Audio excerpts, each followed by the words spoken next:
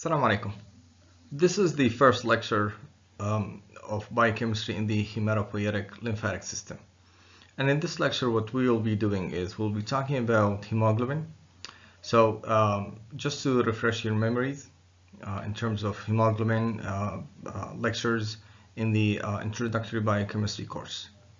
We'll talk about the same thing, but I'll add further information regarding structure, important amino acids, and we'll be talking about hemoglobin glycosylation and its importance in diagnosing diabetes.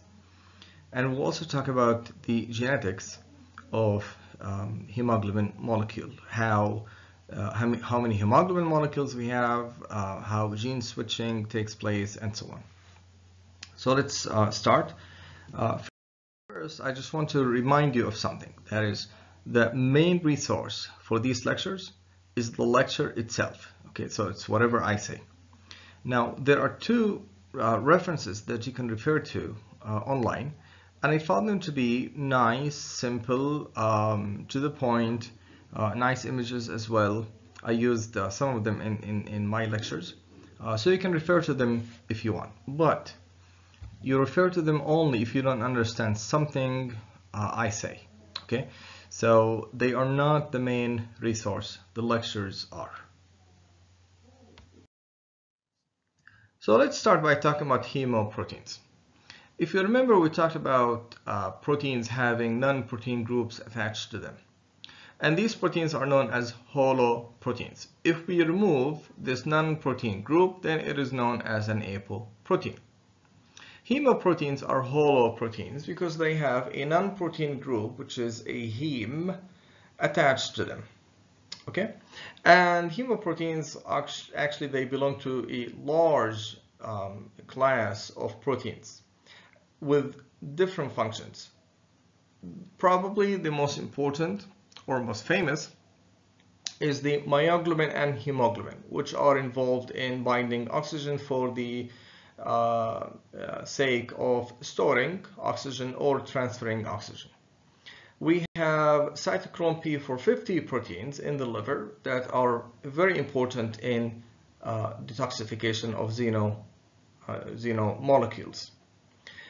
We have also heme groups being involved in the electron transport chain, and we have other proteins that function as sensors, and heme plays a major role.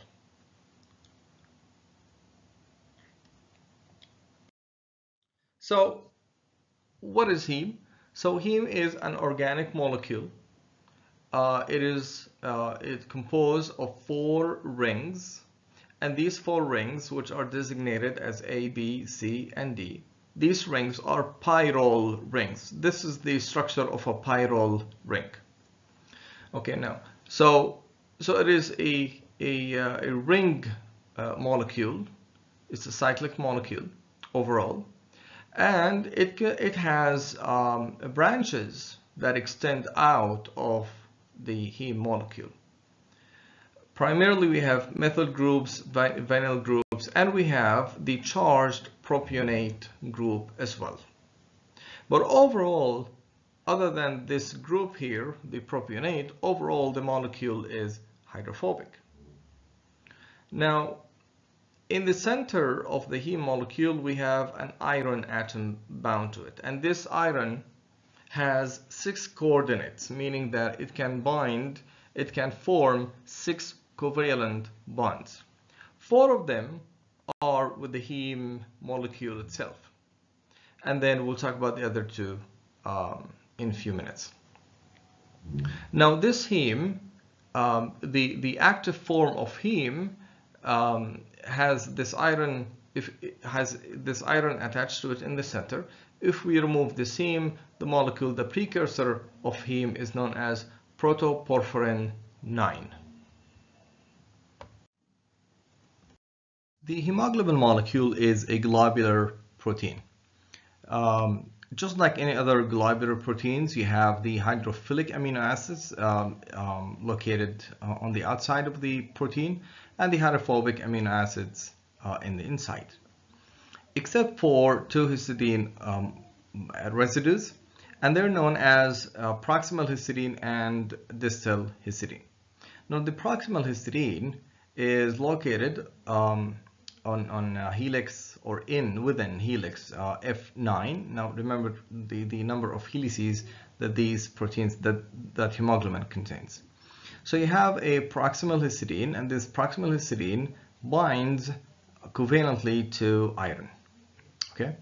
Now you have another histidine residue on the other side of the heme molecule, and it doesn't interact covalently. Rather, it functions more like a gate, controlling what goes inside the heme molecule, like oxygen, allowing it to bind, to get in and bind to the iron atom, forming the sixth coordinate.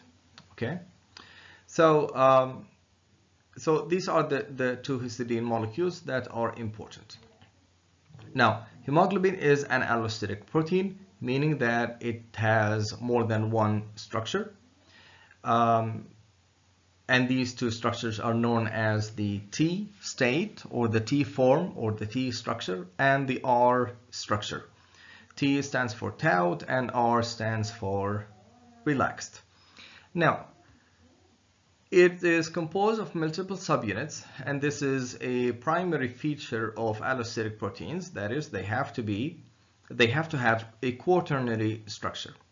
Now, the alpha polypeptide, so we have these four polypeptides. Again, we have two alpha subunits and we have two beta subunits, and they're known as alpha 1, alpha 2, beta 1, beta 2. Now, the alpha polypeptide is composed of 141 amino acids. The very last one is an arginine. And the reason why I mention certain amino acids, giving them numbers, is because they have functional importance. Now, the beta polypeptide is composed of 146 amino acids. The very last one is known as histidine 146. Okay, now, so what happens is that oxygen binds to one of the heme molecules. Now, note that each polypeptide contains a heme molecule. Okay. Now, oxygen binds to the first one, and that facilitates, it makes it easier for a second oxygen molecule to bind to the second heme. And that makes it even easier for the third oxygen to bind to the third heme, and so on. So there is what we call cooperativity. That is, there is positive cooperativity whereby one ligand or one molecule makes it easier for a second to bind, and so on. Okay? And this switching between the two structures, the T and the R, are controlled, the switching, I'm sorry, is controlled by binding to oxygen, as well as other allostetic effectors, and we will talk about these allostetic effectors later on. So the thing is now is that the four polypeptides interact with each other in different manners. So what you have in here is an alpha and beta dimer. So you have alpha 1, beta 1 forming a dimer, and this dimer, or the interaction between the two polypeptides, the alpha and beta, the interactions are basically hydrophobic interactions. Now, this dimer can interact with the other dimer, the other alpha and beta dimer, that is alpha 2, beta 2, via electrostatic interactions, as well as some hydrogen bonds as well. Okay.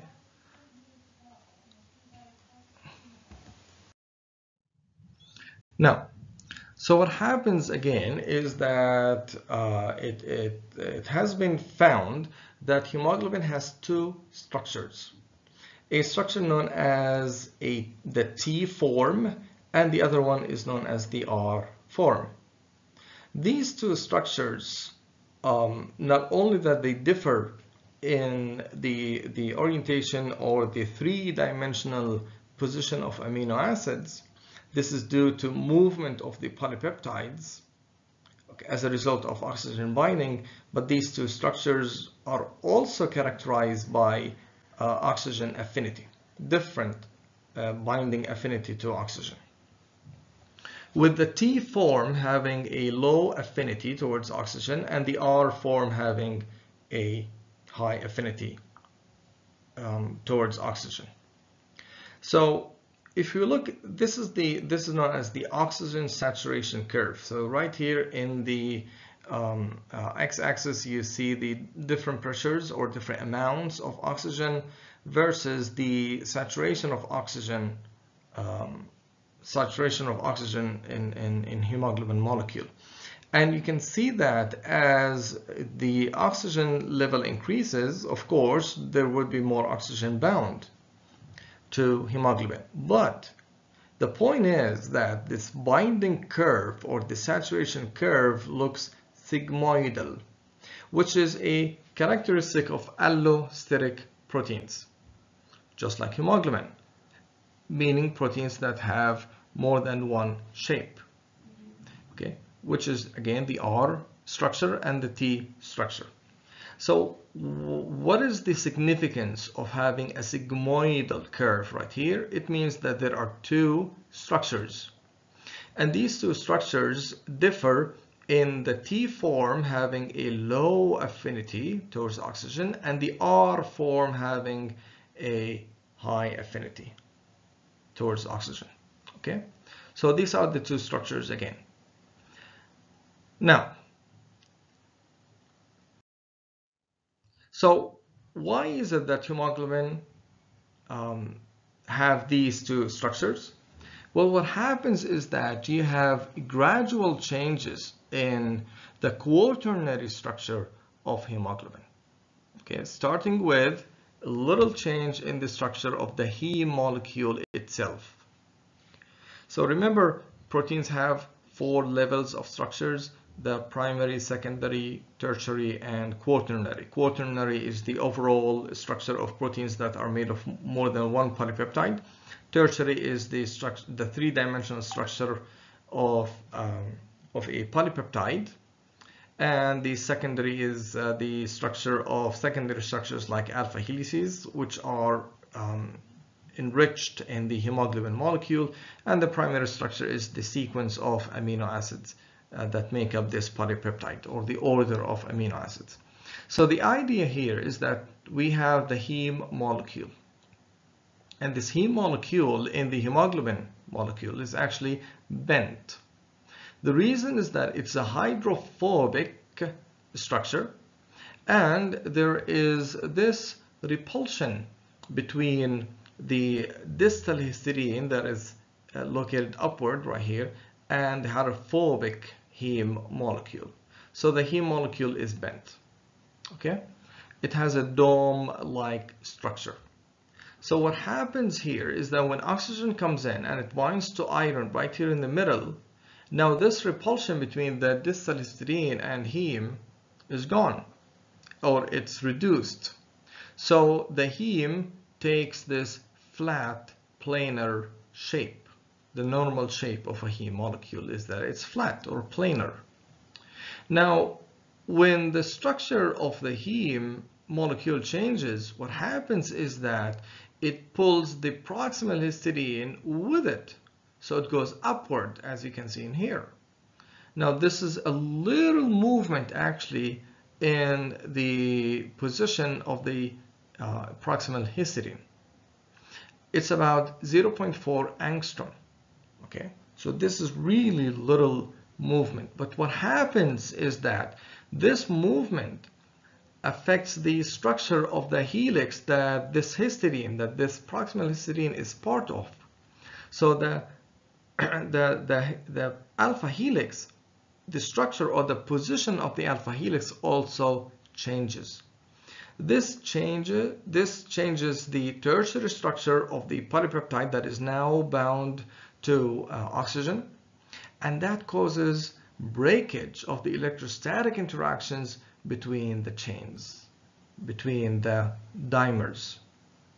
Okay, and this breakage of the electrostatic interactions, it is what converts the T hemoglobin to an R hemoglobin, low affinity hemoglobin to a high affinity hemoglobin. Okay, So again, you have these electrostatic interactions between the two dimers.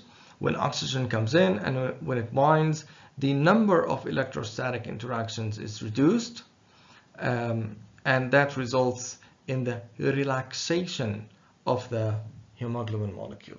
So it becomes relaxed, and R stands for relaxed. Okay. So what does exactly happen? What are those electrostatic interactions that get broken? So what we're going to do here is zoom into the structure of the hemoglobin molecule and see exactly what happens at the molecular level. So right here, that's the interface, the surface of the beta globin protein. Now we're going to zoom into this area right here. And you notice that there are interactions that take place, electrostatic interactions that take place. Primarily, you have this interaction between the virilized histidine of the beta subunit with a lysine on the alpha 1, so this is beta 2, okay? And the interaction takes place between beta 2 and alpha 1. Similarly, you have the same interactions taking place between alpha 2 with beta 1, okay? So it's reciprocal. Okay, so this is the very last histidine right here in the beta chain, 146, and it can form two electrostatic interactions. The first electrostatic interaction is the carboxy terminus itself, the carboxyl group of the histidine residue. It forms electrostatic interactions with a lysine on the alpha 1 subunit. Now the same histidine, the R group of the histidine 146, can form electrostatic interactions with aspartate 94, and this aspartate is located on the same chain. So it's so this is intramolecular, okay, because you have these interactions within the same chain. You can consider this as intramolecular because you have interactions between two residues on different subunits. Now this takes place on the surface of the hemoglobin molecule. So right here you have the last residue, the histidine 146, forming electrostatic interactions again with lysine of the alpha 1 subunit, and also electrostatic interactions with aspartate 94. Now at the same time, there are electrostatic interactions also taking place at the N-terminus of the alpha subunit with the C-terminus of the other alpha subunit. So the very last amino acid of the alpha polypeptide is an arginine. And this arginine, again, you have the carboxyl group and you have the R group. Now this is a possibly charged amino acid. So you have the possibly charged R group forming electrostatic interactions with different subunits on the alpha 2 subunits as well as the beta. But it also forms, but something important is that you have the involvement of chloride ions. And these chloride ions can mediate electrostatic interactions between the arginine, the virilized arginine of the alpha subunit, with the N-terminus of the alpha 2 subunit as well. So we'll talk about the role of chloride ions in stabilizing or in regulating the R to T and T to R switch as well. Okay, now so note the groups, note the protonation state and the allosteric effectors. Okay, so we're talking about different allosteric effectors here. We're talking about protons and we're talking about chloride ions. Now the point of protons is that you have these groups, especially histidine 146, being protonated. Okay, if it is protonated, it carries a positive charge and it can form these electrostatic interactions. Now if it is not protonated, it means that you don't have this formation right here of electrostatic interactions. And we'll talk about the role of pH in the following lecture as well. So you have breakage of electrostatic interactions, and in the previous slide, it's not the only electrostatic interaction that is broken. Actually, there are like many of these electrostatic interactions that are broken and modified, 20 or even more. Okay, so I'm just trying to focus on certain amino acids and certain electrostatic interactions. So at the same time, you have reformation of hydrogen bonds as well. Okay, so right here in the T state, you have electrostatic interactions. I'm sorry, hydrogen bonds forming between aspartate and tyrosine. Okay, now what happens when oxygen binds to heme? Heme changes structure from dome-like to flat, and you have rotation of the polypeptides along the axis. What happens is that when these polypeptides change position, the same thing happens with different alpha helices and different parts of the protein.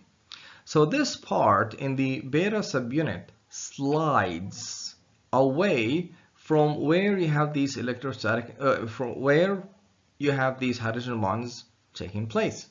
Okay, so you have sliding of this portion of the beta subunit. Okay, and instead of forming these hydrogen bonds between aspartate and tyrosine, now we have the formation of hydrogen bonds between asparagine and aspartate. Now note the subunits. We're talking about interaction between beta 2 and alpha 1. As I said before, the same thing happens with alpha 2 and beta 1. Okay, so you have the sliding and reformation of hydrogen bonds. Now these hydrogen bonds in the T state stabilize the T state. And similarly, these hydrogen bonds formed between asparagine and aspartate also stabilize the R state of the hemoglobin molecule. So having these two structures for hemoglobin makes huge significance in the function of this hemoglobin molecule, which is important. It's important for hemoglobin to actually bind to oxygen with high affinity in lungs and release this oxygen so it would have low affinity in tissues. So this is just an illustration for the level of oxygen in different conditions or different circumstances. So in inspired air, we have, of course, there's a lot of oxygen relative to carbon dioxide. Now in alveoli of lungs, it's the level of oxygen is still high. It's about 104, whatever. CO2 is about 40 torr. Now, as blood leaves lungs, the level of oxygen is 100 torr. So this is what when we say that hemoglobin is saturated with oxygen. Now, as the blood or hemoglobin, once it reaches tissues, now in tissues there is very low level of oxygen and still high level of CO2 as a result of metabolism.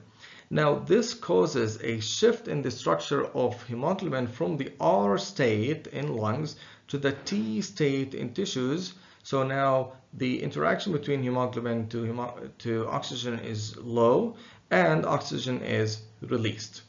So when blood leaves tissues, the level of oxygen is about 40 torr, the level of CO2 is about 45, and it goes back to lungs and so on.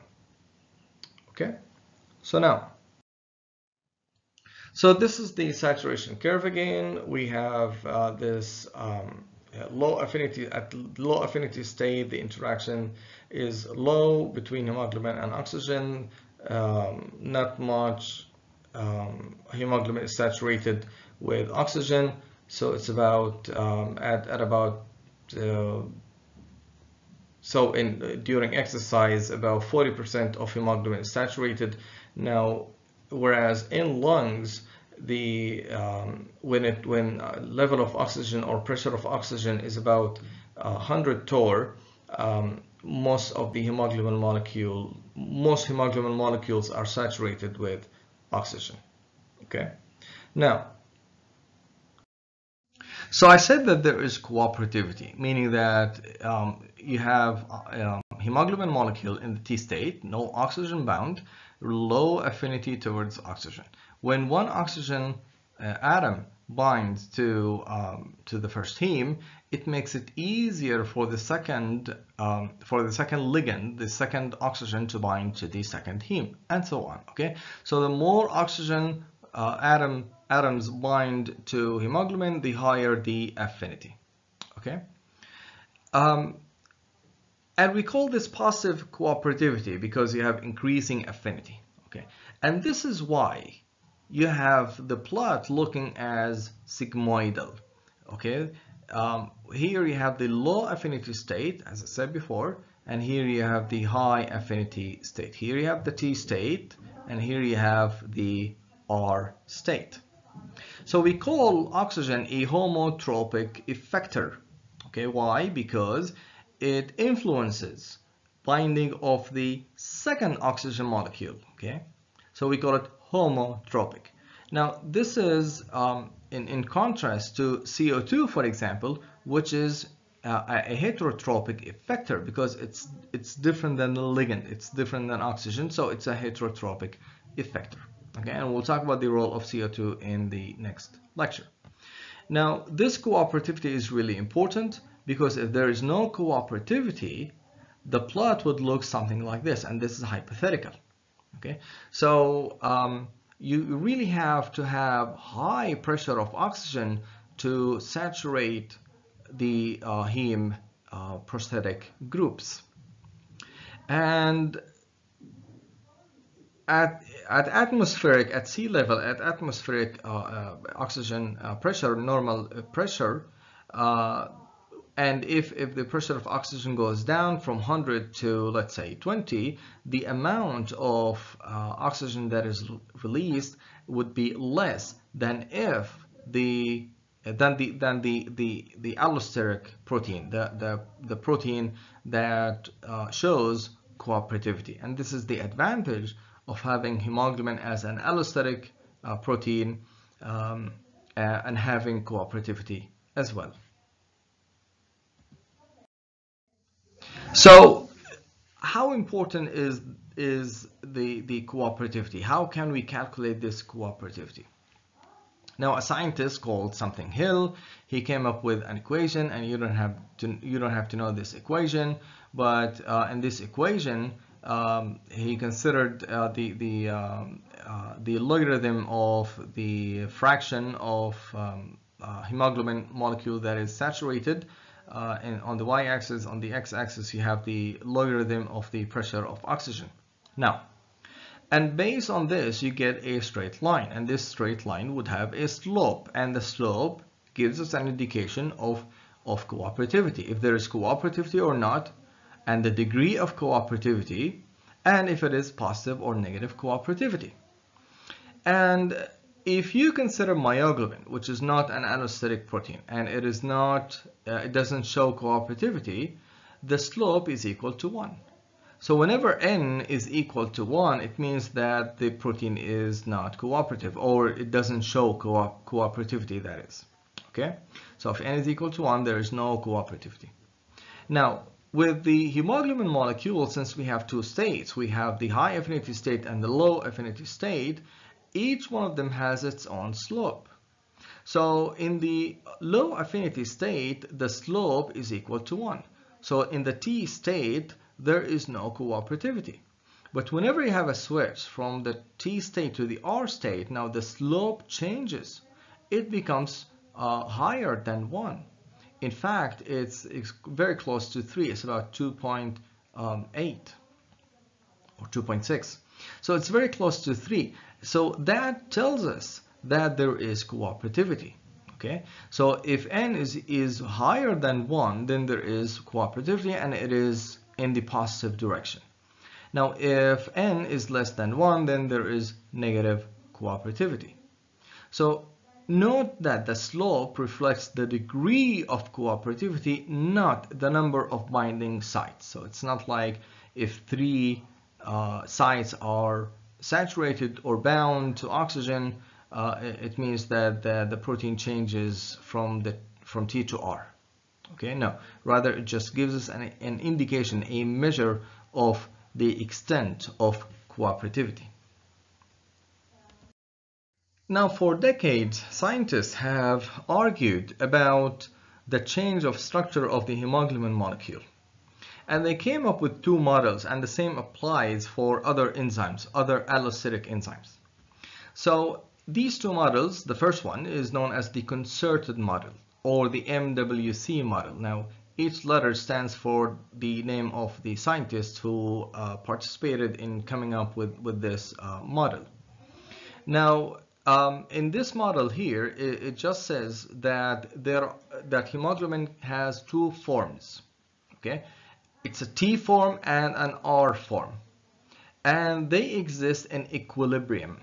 Okay, now if hemoglobin molecule is free of oxygen, it's mainly in the T state. Okay, yes, some of it can form an R state, a high affinity state, but more probably it exists in the T state, in the low affinity state. Now, when an oxygen binds to one heme, that results in a change of equilibrium. Now, note the arrows right here. It means that, yes, hemoglobin still exists in the T state, but you have more hemoglobin molecules in the R state. Now, let's say that another oxygen molecule binds to a second heme. Well, note the equilibrium changes as well. So you have more and more hemoglobin going from the T state to the R state. So if the third one binds, the equilibrium again shifts to the R state and so on. And if you have the four sites being occupied with oxygen, then hemoglobin most probably exists in the R state, not the T state. Okay, so that's what this theory tells us. Now the second theory is known as the sequential model, or the induced fit model, or the KNF model. Again, these letters stand for the names of the scientists who came up with this model. Now remember induced fit, when we talked about it in enzymes, and we said that when a ligand, a substrate, binds to the active site, the shape of the active site changes according to the substrate in order to fit the substrate into the active site. Okay, the best fit of the substrate in the active site. Now sequential means that there are not only two states for hemoglobin structure, T and R. There are intermediates. Okay, so what happens here is that hemoglobin exists in the T state. When oxygen comes in and it binds to one of these subunits, the shape of this subunit changes to the R structure. Okay, and it affects the shape of the neighboring subunits. Now, when the second one binds, you have the second subunit also changing to the R structure. Okay, also influencing neighboring subunits, and so on. Now, note the arrows as well. Okay, so you have the third one binding, and you have the last subunit changed or close, something in between the T state and the R state. And when the fourth one binds, when the fourth oxygen binds, now the whole molecule now exists in the R state. So not only that you have T and R, rather you have intermediate structures. So which model is right? Well, according to different experiments that scientists performed, both models actually explain cooperativity very well. They fit the model.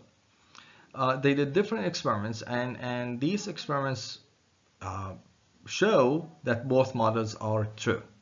But most probably, scientists say that the MWC model explains positive cooperativity better than the sequential model.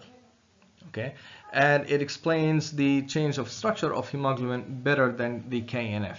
Okay, but and the KNF model also works well for hemoglobin structure, but it works well in explaining negative cooperativity rather than positive cooperativity, but it's still under debate, as I said.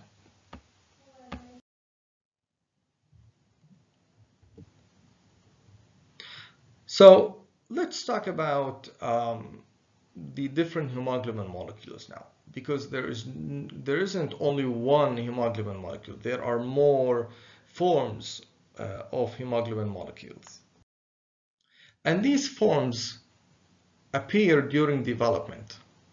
Okay, so what happens is that in the adult stage, you have hemoglobin molecule predominantly made of 2 alpha chains and 2 beta chains.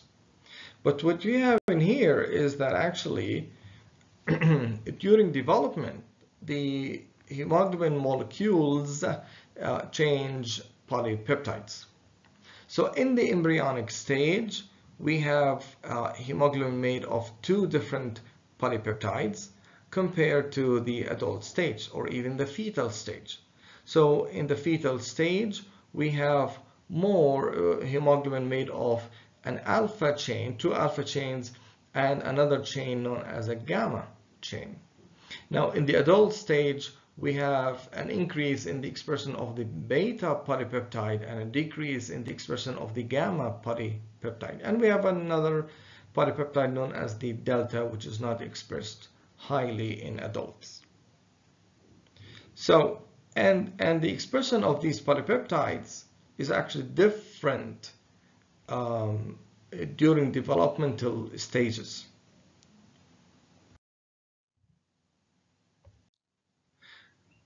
So during the embryonic stage, hemoglobin synthesis starts from the yolk sac, and it is made of 2 chains of zeta and 2 chains of epsilon.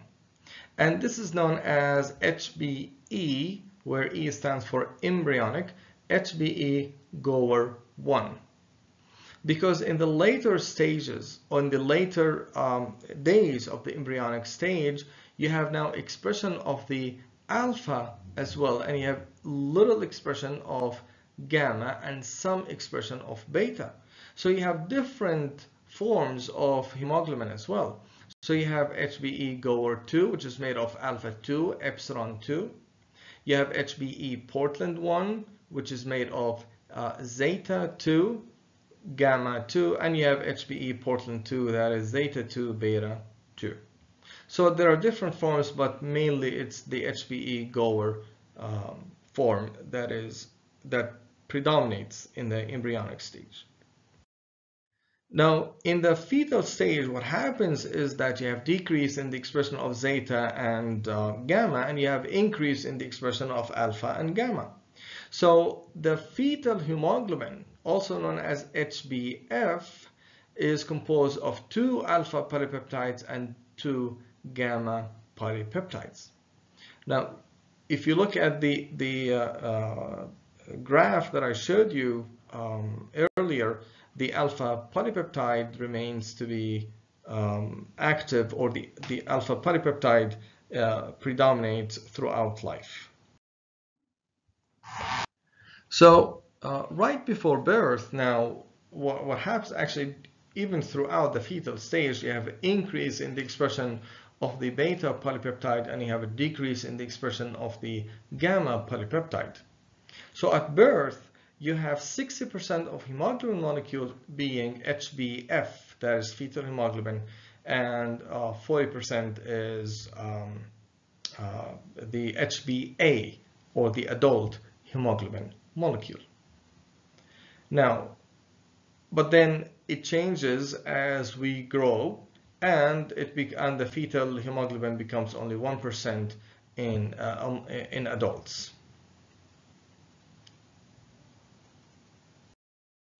Now, so the adult hemoglobin is known as HbA, and there are 2 forms, by the way. We have HbA1, which is mainly it's a tetramer of 2 alpha chains and 2 beta chains. That's the predominant hemoglobin. And we have HbA2. And this hemoglobin is composed of 2 alpha chains and 2 delta chains. But it seems that the promoter region of the delta gene is not very active. Now, what's important about HbA1 specifically is that it can be glycosylated, specifically at a valine. And this glycosylation is important. So you have a glycosylated hemoglobin, and it's known as HbA C, or specifically HbA1c. Now, this glycosylation of hemoglobin is important because it can be used as a marker for diabetes mellitus. So diabetic patients would have higher proportion of glycosylated hemoglobin versus normal individuals. Now, there are advantages for measuring the amount of glycosylated hemoglobin in blood. Now, especially for diabetes. Now, we can measure the level of glucose using 2 ways. The first way is what is known as the blood fasting glucose. So you would fast overnight. You don't eat for like 8 hours to 12 hours, something like that. And you come in next morning and you check for the glucose level under fasting conditions. And the level of glucose should be something like between 90 and 120, maybe 110. Numbers keep on changing. So that tells us, how at the very moment, how much glucose there is in your blood. Okay. Now, so it tells us again at a certain moment how glucose levels are controlled. Now, if you look for the level of glycosylated hemoglobin, that is HbA1c, that tells us more information. It tells us how glucose has been controlled during the past 2 to 3 months. It tells us if a patient, for example, is committed to taking the medication. If the person is overeating sugars, let's say. If the medications are working or not for that particular patient. So it gives us an idea of how things have been going the past 2 to 3 months. Okay, so there are 2 ways by which HbA1c level can be expressed. The first is known as the DCCT units, which are expressed as percentages. Okay, and this is what is actually used in the US and in Jordan as well. And we have the European system, which is new, and it's known as the IFCC units, that is in moles, millimoles of HbA1c to total moles of hemoglobin in blood. So, but there are limitations of the HbA1c. That is, it doesn't capture short-term variations in blood glucose. Okay, it doesn't give us information about current hypoglycemia or hyperglycemia. Okay, or it doesn't give us the impact of blood glucose variations on individuals' quality of life. That is, at a certain moment, let's say the level of glucose is very high at a certain moment, and how this affects the person's life at that particular moment. Okay, so this table is for you to memorize actually. So normal individuals would have levels of glucose between 80 and 120. So that's normal individuals.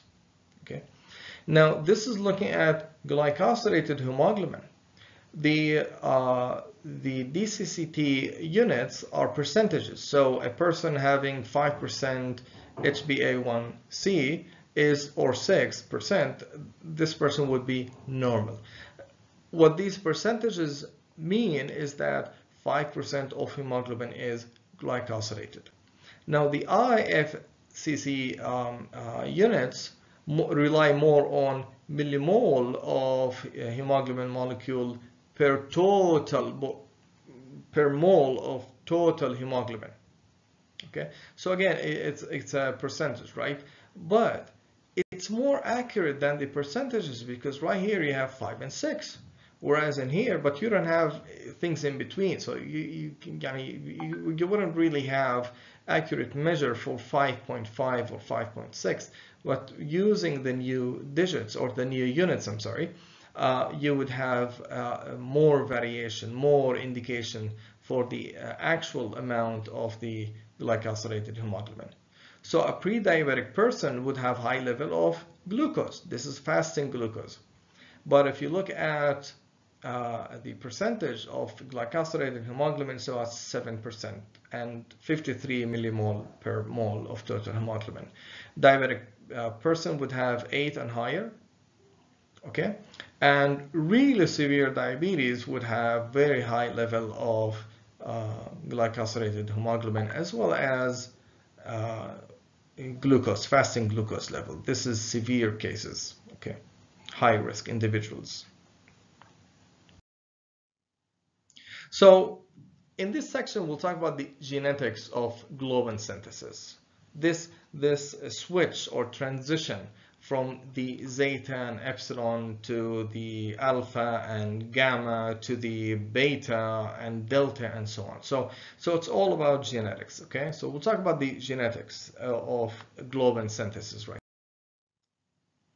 So these genes actually exist in clusters on 2 different chromosomes, and we have 2 clusters. We have the alpha gene cluster, and it contains 2 genes of alpha. So you have alpha 1 and alpha 2. Right here you have alpha 1 and alpha 2, and you have a zeta gene. So this cluster right here exists on chromosome 16. And we have the beta gene cluster that contains the epsilon, and we have 2 gamma genes, and we have the delta, and we have the beta. And notice that the order of these genes reflects the order of expression. So you have expression of the zeta and epsilon, and then you have a switch to the gamma for the beta gene cluster, and to the alpha in the alpha gene cluster, and then to the delta and beta. Now note that these are located on 2 different chromosomes as well. So you have this genetic switching that takes place, okay, from zeta to alpha, and it's all timed, and from epsilon to gamma again to delta and beta. And this is determined really by genetic factors and transcription factors, and it's all timed. It's all controlled.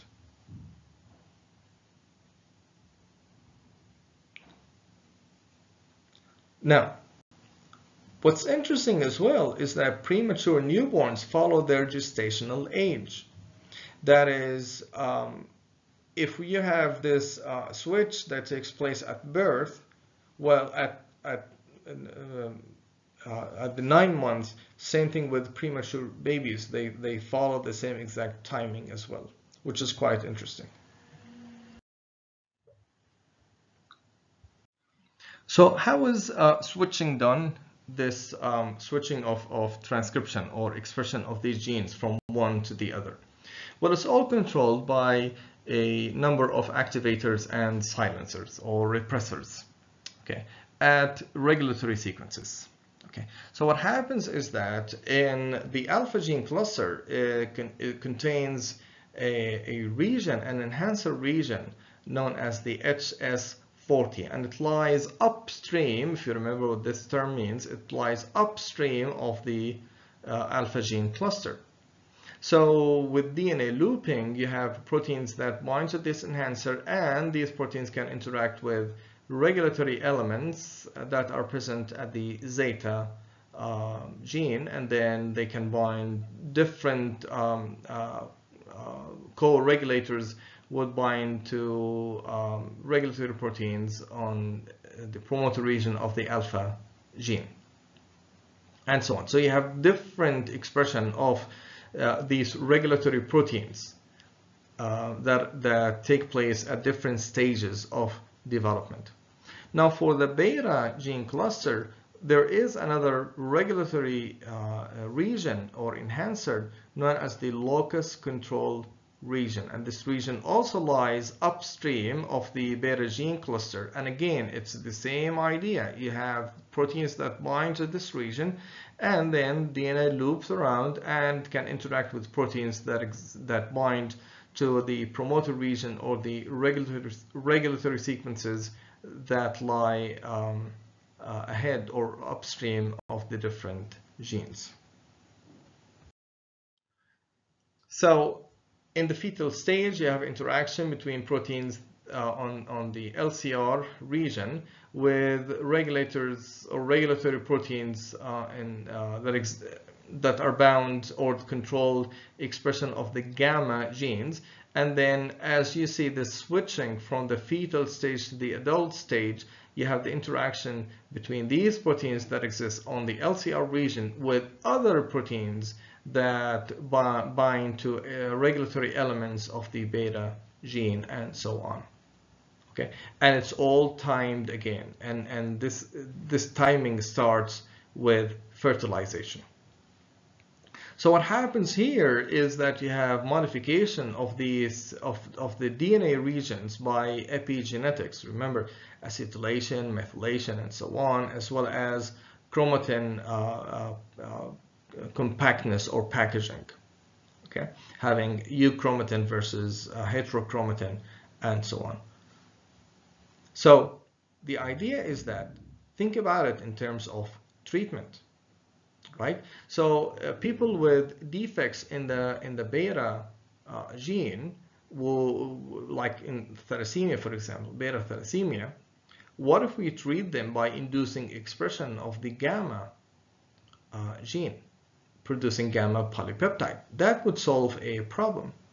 Now, something else that I should have mentioned as well is that note that in the alpha gene cluster, by the way, we have 2 genes. Each chromosome contains 2 genes of alpha, whereas with the beta genes cluster, we have 2 beta genes.